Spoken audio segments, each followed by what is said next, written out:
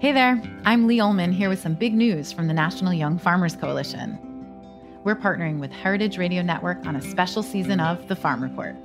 It's all about what's happening with the Farm Bill and how it impacts farmers and eaters. I am growing diversified vegetables on land that's been in our family for 150 years. And so with the pandemic, gentrification, property values going up, we had to sell the land and we lost it. Join us as we uncover the untold stories behind this massive piece of legislation that shapes how we grow our food, what we eat, and so much more. The problems we have had, those are things that come from earlier Farm Bill and USDA policy, right? Like Earl Butts, get big or get out. You know, it's my responsibility to know not only what I'm eating, but then like how that all came to be. And realize like, wow, like this piece of legislation, all this money, like it's technically something that I support as a taxpayer. While Congress debates the next Farm Bill, this is not just an invitation to listen. It's a call to action. Be part of the conversation. Subscribe to the Farm Report on Heritage Radio Network, wherever you listen to podcasts. Enjoy food the way nature intended. Alaska Seafood, wild, natural, and sustainable. For more information, visit wildalaskaseafood.com. Hey, this is Kat, Communications Director of HRN, here with a preview of Episode 2 of Meat and 3. This week, we're talking pork. We'll learn the best way to make a BLT. I don't think I've ever successfully made a BLT just because I eat the bacon before any other part. How pitmasters and restaurateurs are helping put small-scale pig farmers back to work in Alabama. It's all about money. That's the bottom line. What pork has to do with economics. Farmers could be particularly affected by China's threat to levy its own tariffs on pork and soybeans. And with government. Basically, all of politics is pork at this point. So tune in on Friday afternoon for your weekly serving of Meat and 3. And make sure you subscribe to be the first to know when new episodes air.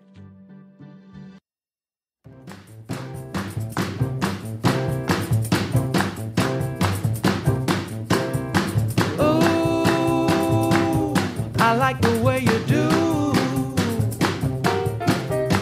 Whoa, the way you took it so slow. Hey, you're listening to Eat Your Words on Heritage Radio Network, and I'm your host, Kathy Irway. So it's summer, and I hope everyone's planning some fun travels. If you can't get away that far, I hope that you get your hands on a wonderful book that is a virtual journey to a place that I've never been. So I'm really excited to talk about that. It's called The Alaska from Scratch Cookbook, Seasonal, Scenic, Homemade. And I'm joined by its author all the way from Alaska who could join us here today. It's Maya Wilson. Hi. Hi, everybody. Thank you so much for coming down from the great state of Alaska. Yes, it's great to be in New York. Yeah. Well, this book is, it just came out, in February, but you've been blogging about, Alaskan culture and food that you make from scratch with your blog Alaska from Scratch since 2011 or so? That's right. Yeah. Yes. So you're like the food blog from Alaska, pretty much. Yes. That does tend to be the case. Yeah. But tell us a little bit. I know that you're a transplant, so you moved there from California where you grew up. Yes. And what was that transition like? Well, California to Alaska is it's worlds apart. And so you move up and from a place where there's a very kind of fast pace of life in California, and you have smog and traffic, and but you have a lot of produce and a lot year-round produce and sunshine and things like that. And you move up to Alaska, and it's remote and it's cold, and you don't have access to the same sorts of fruit and vegetables, for example, or ingredients. And if you do, they're really expensive. And so moving up there, and there's that sense of scarcity and that sense of, you have to kind of be creative and live off the land. And all those things were culture shock for sure, because I used to have a Starbucks on every corner, and you go through the drive-through, and then you move to Alaska, and that's not an option. And so it really changes you, and it helps you reprioritize, I think. Yeah, and it helps you become more resourceful and creative, it seems. I know, I can imagine like how weird it must seem, even for me, like buying a little pint of like raspberries in the winter in New York, when I know I'm like, okay, this seems like just frivolous, like it came from so far. But for you, it just like multiplies that feeling, I'm sure. Oh, absolutely. Even though it's not as far. But anyway, I understand, because it's like the culture of food is so different. So for me, when I think of Alaska food, I think of wild Alaskan salmon. That's like one of the most popular, I guess, culinary exports from from Alaska. But what else is like a signature food or ingredient? Well, we have tons of Alaska seafood beyond salmon. Sure. Halibut. We have razor clams. Got it. We have oysters. We have cod and black cod and sablefish. And we have some absolutely incredible Alaska seafood. Beyond that, we have things like reindeer sausage and birch syrup, which is like if tapping a maple tree, you tap a birch tree, and it makes a really nice syrup that's kind of like sorghum, a little less sweet than maple. Okay. It's really lovely. And does it taste like birch beer? Kind of. Yeah. I know that. Okay. Yeah. And you can use it in cocktails. You can use it like to glaze salmon. You can use it in desserts. So it's really versatile. And, we have spruce. So spruce tips, you use that as a botanical. Like lemony and sour, right? Yeah. Okay. A little piney maybe, but. Do you forage that this time of year? Yes, you can forage that. And we also forage wild mushrooms. We get wild berries, and rhubarb grows like a weed in Alaska in the summertime because we have all that sunlight. So we have a lot of great ingredients and a lot of really fun things to play with. You just need to know the time of year to get it, how to get it, and preserve it. Yes. Yeah. Yes. Which you demonstrate throughout your blog and in this wonderful cookbook, which is such a, I was just saying, before when we were off air, it is really like, it is a well put together, beautiful scenic journey, really. I mean, I love that you start out with the mornings. You write, Alaska mornings are the best mornings. The air is always crisp, scented with the day's newness, the changing seasons, and Alaska's unrelenting landscape. It's, there's deer or reindeer. Is that a reindeer in this picture? That's a caribou. Oh, okay, sorry. I love it. It's fascinating. Yeah, that's a caribou. And then if they're domestic, it's a reindeer. Yeah. So Maya, you also like sprinkle your introduction with lots of tidbits about some of the culture shock things that you confronted. I was curious about, a couple times you mentioned, here... we're not that fancy. And you say, in one instance, you say that there's a lot of broken windshields or a lot of broken windows in Alaska. Yes. Yeah. It's very common for all the cars you see driving on the road to have completely obliterated windshields, just shattered and lots of chips on them. And that has to do with, one, the kind of freezing temperatures that we get and the kind of drastic changes in temperature that we get, but also, a lot of driving on dirt roads and rocks getting kicked up by semi-trucks and things like that. And so it's very, very common to have broken windshields. Okay. I was trying to figure that one out. I was like, I hope they didn't hit a caribou or something. No, but, moose are a big road hazard where we live down on the Kenai Peninsula. So definitely there's a big sign on the highway that says how many moose have been killed on the road this year. No. Yeah, so it's definitely a road hazard for sure. Oh my goodness. Are they also wild game that people hunt these days? The moose? Yes. Yeah. There's hunting season for moose in the fall. And so that's not something you dabble in though. Yeah. No, I'm not a hunter. I like to stay in the kitchen. So if someone wants to bring me salmon or bring me some moose, that's awesome, and I'll cook it up and we'll enjoy it. Well, let's talk about reindeer for a second, because that's an exotic ingredient to me. So you have a reindeer sausage breakfast dish. Sorry, I just lost my place right here. A beautiful It's a 2-potato hash with reindeer sausage. There we go. Alaska morning. Orange-scented French toast stuffed with Nutella, 2-potato hash with reindeer sausage. So you don't make this sausage, or do you? From scratch? No, I don't make the sausage from scratch. That's a popular Alaska ingredient that we have available to us. And so, reindeer, because it's domesticated, you can purchase it in the store. It's like beef. Right. But if people hunt caribou, and then they can make their own sausage from that. You also have bison that factors into the ingredient or the recipes here. Yes, bison is a great kind of underappreciated Alaska game meat, and bison is so lean, and it makes terrific steak. It makes a beautiful burger, and we have a lot of bison. And you have a wonderful bison and smoked porter pie with mushrooms. It's like a wonderful little pot pie. Yes, and it gets nice and tender, and it's I love the smoked porter in there. A little hint of like smokiness and bitterness in there. So it's like really a little bit different, but not too unfamiliar than a lot of the meats we're familiar with here. And that's what I try to do all throughout the book, is to offer substitutions for people who don't have access to reindeer or bison, to say, hey, you can use a great hardwood smoked sausage for this, a chicken sausage or turkey sausage, or you can use beef in place of bison. And so that when people pick up the book, they can still make this stuff at home, even if they don't live in Alaska.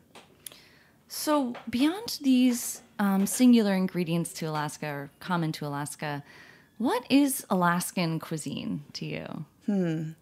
I think Alaska cuisine is all about being resourceful and creative, and you have to cook out of necessity. But it's also about survival in terms of, you get through a long, hard, dark winter by feeding each other and taking care of each other. And that's what food has always been for me. Even before I moved to Alaska, has been about nourishment and taking care of those around me. And that just has translated across. And when I moved up to Alaska, it really resonated with me, the way that food becomes that thing that helps us survive the cold and the dark and the scarcity, and it comes into bigger focus. Yes, that feeling of need. Let's talk a lot more about some of these delicious recipes right after a quick little commercial break.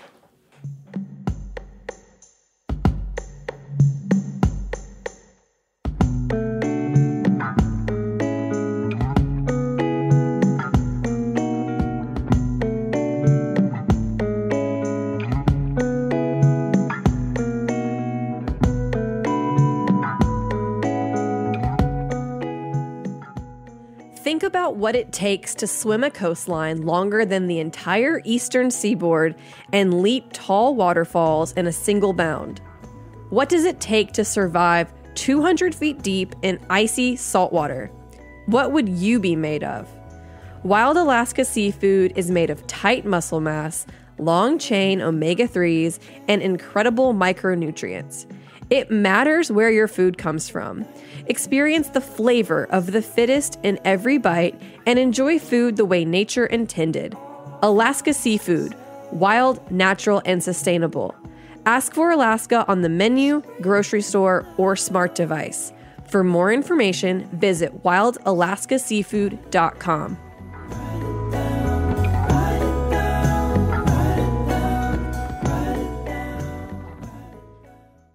All right, we're back chatting more with Maya Wilson. She's the author of the Alaska from Scratch cookbook. Also check out her blog, Alaska from Scratch.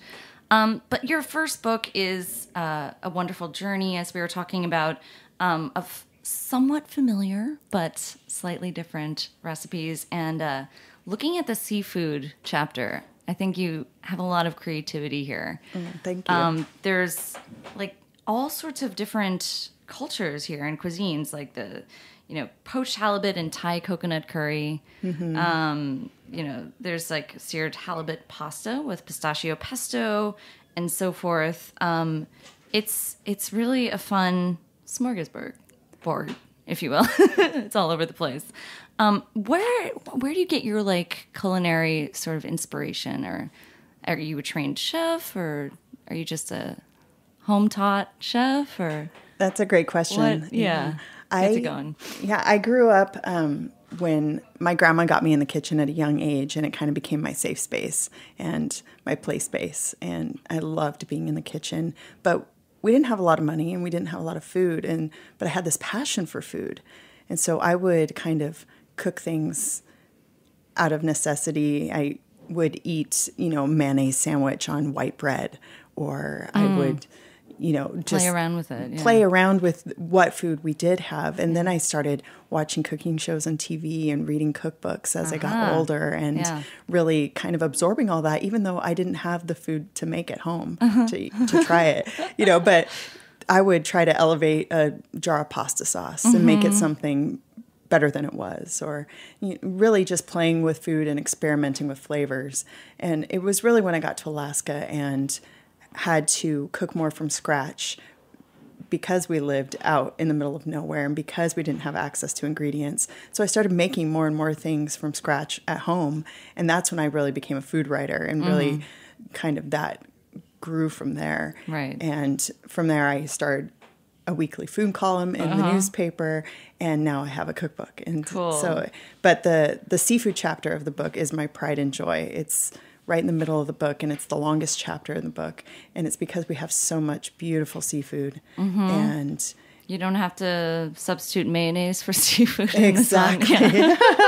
Right. No, I love the diversity of the ingredients here, and the playfulness that you present. And it sounds like you really sort of honed in on that childhood knack for making the most out of molehills, if you will, when it comes to food.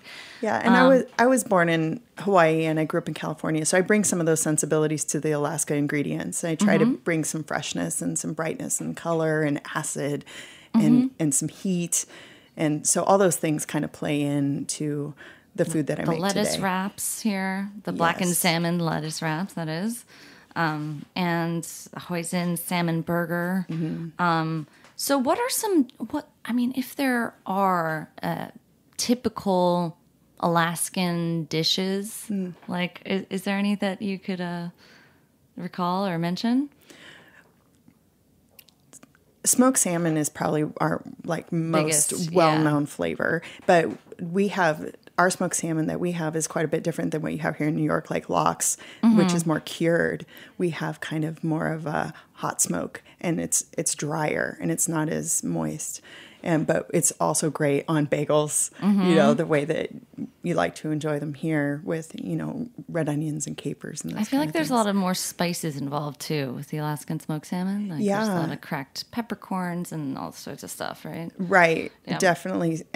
Or you'll get a sweeter version that has, some brown sugar or some molasses or things like that. But smoked salmon is probably our big claim to fame in terms of, because we get all that salmon in the summer and we have to keep it through the winter, and so we we smoke it. Salmon, like this wonderful smoked salmon pot pie with chive drop biscuits. Is that your creation, or is that like an Alaskan thing? No, I know that. Okay. I developed that. I had. Awesome.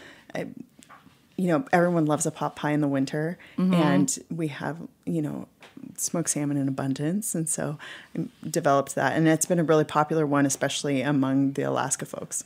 So for folks who don't live right around an Alaskan salmon fishery or seafood fishery, what should people look out for when it comes to shopping for seafood? And wild Alaskan is comparatively more expensive, but is it better in your opinion?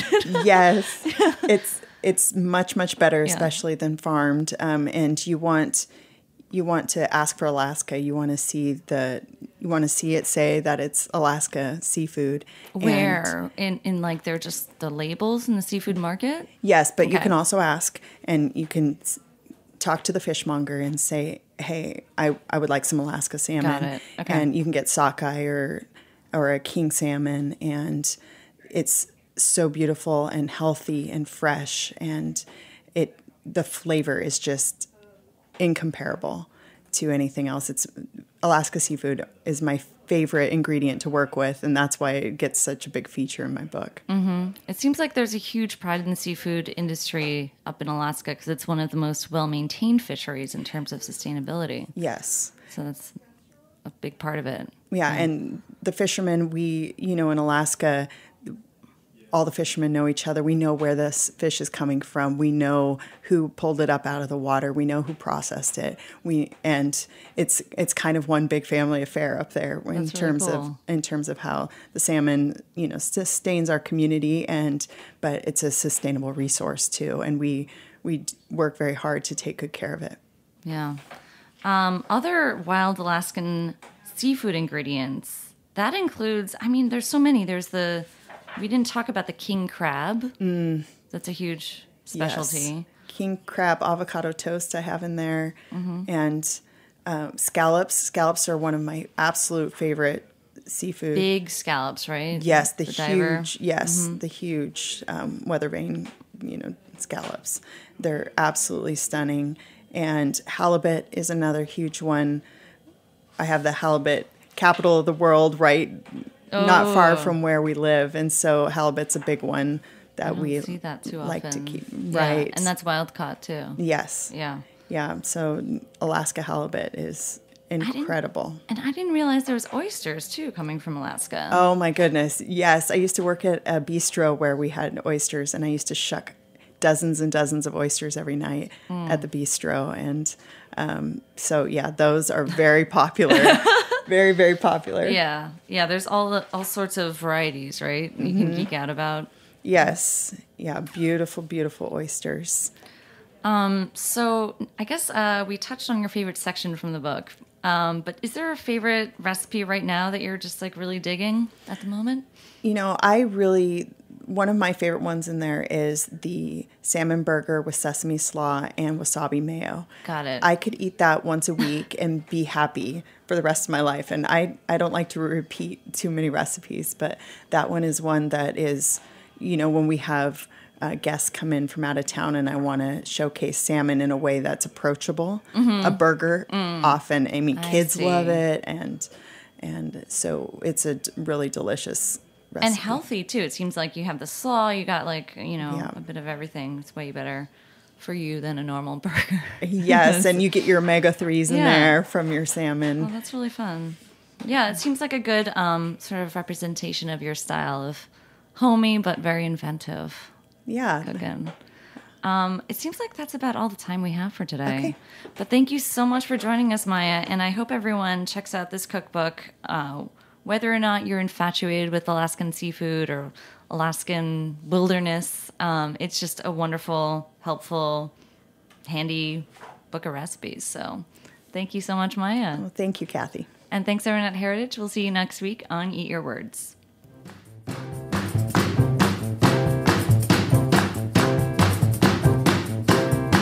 Oh, I like the way you do.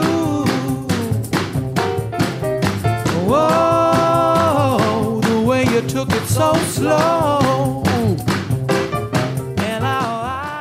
Thanks for listening to Heritage Radio Network, food radio supported by you. For our freshest content and to hear about exclusive events, subscribe to our newsletter. Enter your email at the bottom of our website, heritageradionetwork.org. Connect with us on Facebook, Instagram, and Twitter at heritage_radio. Heritage Radio Network is a nonprofit organization driving conversations to make the world a better, fairer, more delicious place. And we couldn't do it without support from listeners like you. Want to be a part of the food world's most innovative community? Rate the shows you like, tell your friends, and please join our community by becoming a member. Just click on the beating heart at the top right of our homepage. Thanks for listening.